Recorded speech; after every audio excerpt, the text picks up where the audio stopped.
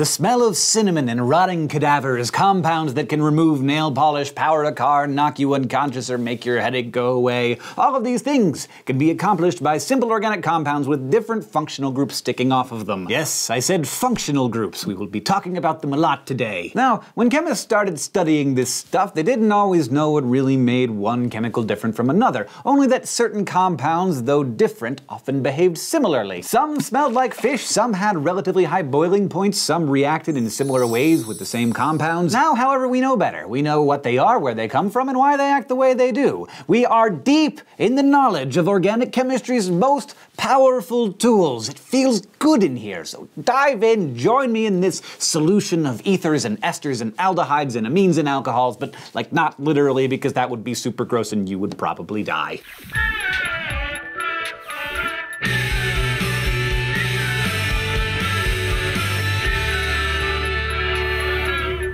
Thus far, we have only discussed organic compounds involving carbon and hydrogen and nothing else. And yes, carbon and hydrogen are the backbone of organic chemistry. In fact, 1, 2, and 3-dimensional combinations of carbon atoms are the backbone of most organic compounds. But today we're going to throw a couple newcomers into the mix, two of my very favorites: oxygen and nitrogen. Using these two extra elements, we're going to talk about 7 exciting and different functional groups. But first, what is a functional group? It sounds super boring. Well, organic chemistry is the architecture of chemistry. With it, we don't just study chemicals, we build them. And we know that certain groups of bonded atoms function in very specific ways. Since we know how these functional groups function, we, and by we I mean the human race, can add to or modify or remove or join them together in predictable ways. And thus we can build the compounds we need, whether simple stuff like acetylsalicylic acid, aspirin, or something more complicated like alpha-5,6-dimethylbenzimidazolyl cyanide, better known as vitamin B12. Neat, right? When we talk about functional groups, we get so focused on those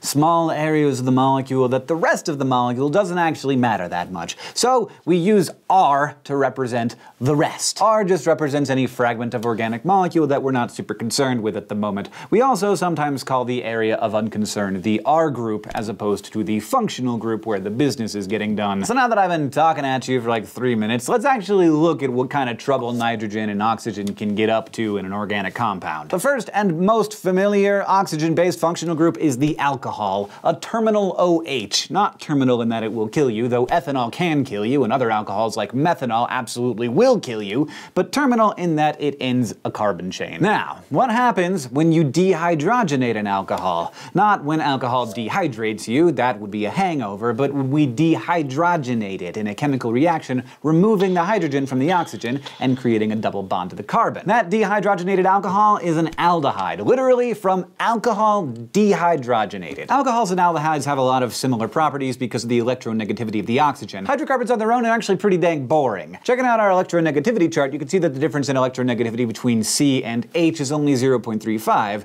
so there's no real regions of negative or positive charges in the molecules. Therefore, these simple hydrocarbons are pretty nonpolar, and their electrons are distributed evenly over the molecule, which is why, you know, oil and water don't mix. Adding those oxygens mixes stuff up. Electrons start clumping. The oxygen-hydrogen bond in alcohols is fairly polar, with a difference in electronegativity between O and H of 1.22. So the oxygen gets a delta minus and the hydrogen gets a delta plus. Not only does this make alcohols and aldehydes more likely to be soluble in water, but it completely changes the kinds of chemistry you can do with them. Impending confusion alert! There can be functional groups inside of functional groups. We've already seen 2 of them. If an OH is part of a larger functional group, we refer to it as a hydroxyl, and if a carbon double bonded to an oxygen is part of a larger group, we call that a carbonyl. For example, if we have a carbonyl bonded to a hydroxyl, that, my friends, is a carboxylic acid. Hopefully you're getting the hang of the lingo. Just looking at this carboxylic acid thing, if you think about the electronegativity of those 2 oxygens, you can imagine that that hydrogen there is going to be pretty weakly held. And so it can dissociate in solution, making it an acid. Carboxylic acids are the acid part of amino acids, which make up proteins, which make up you, so they're pretty important. The simplest carboxylic acid, commonly known as formic acid, is what makes fire ant bites burn,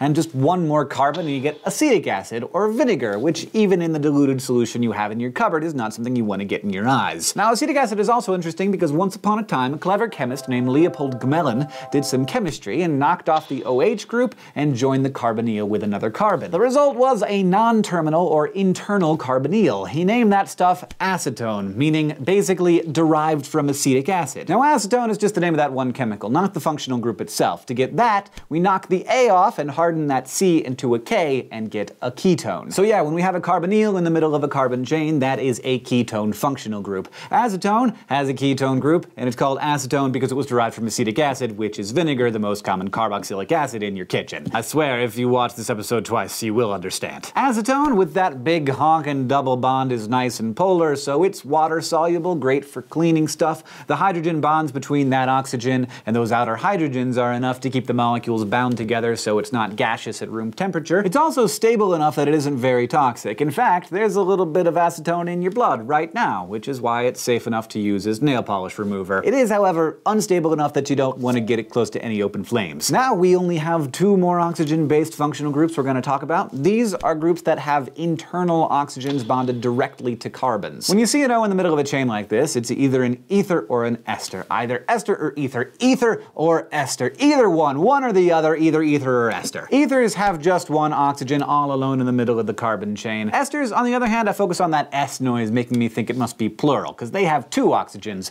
one in the middle of the chain and one as part of a carbonyl. Esters are just like a ketone mixed with an ether. In fact, if you look at all these oxygen-based functional groups, you'll see that they're all very closely related. Aldehydes are just dehydrogenated alcohols, ketones are just aldehydes bonded to R groups on both sides instead of a hydrogen on one side, while carboxylic acids are ketones bonded to an OH group instead of an R group, and ethers are just alcohols bonded to an R group instead of a hydrogen. Now, I did promise you some nitrogen at the beginning, and I apologize to all you diehard nitrogen fans for having given you none so far. Let's just say that the amine is ever so simple, just a terminal NH2 group. Remember, ammonia is NH3, so that am from ammonia gets stuck onto the amine group. Amines are super stinky. 2 of my favorites are putrescine and cadaverine, and yes, they are found in abundance in rotting carcasses of animals, and yes, they smell super terrible. And those are the 7 functional groups that we're gonna talk about. It was super fun! For me, anyway, but I admit, kind of a huge dork. Organic compounds that include these functional groups have various wonderful names.